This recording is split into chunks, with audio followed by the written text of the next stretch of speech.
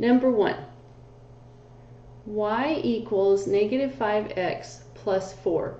Remember, the first step is we want to identify the y-intercept from the equation and then plot it on the graph. So I need to think about the standard form y equals mx plus b, and that means my m is a negative 5 and my b is a positive 4. Now with the b, remember that the y-intercept is in the form 0, comma b. So my y-intercept will, for this equation, will be 0, comma 4. And then I want to go ahead and plot that. So I go 0 in the x direction and positive 1, 2, 3, 4. That'll put me right here for my y-intercept. Then that's part A. Now part B, use the slope from the equation to rise and run from the y-intercept and plot a second and third point on the same graph.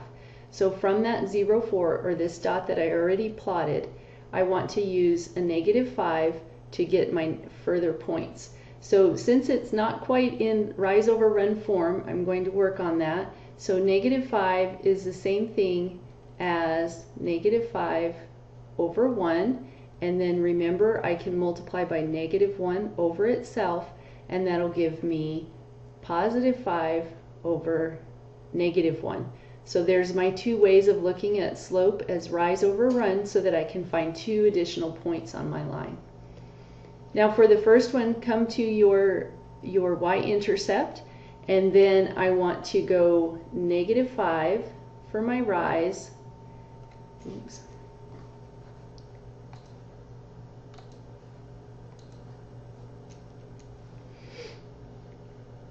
Where am I? I want to go negative 5 for my rise and positive 1 for my run. So from this point, negative 5, so that'll be down 1, 2, 3, 4, 5, and a positive 1. There's my first point.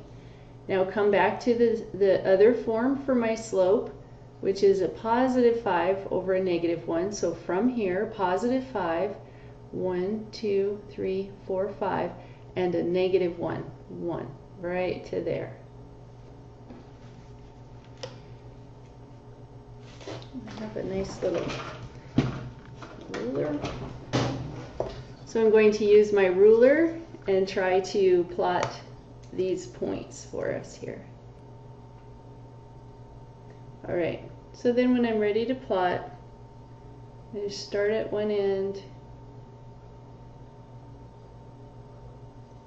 draw my line, put my arrows on each end, and there's my graph.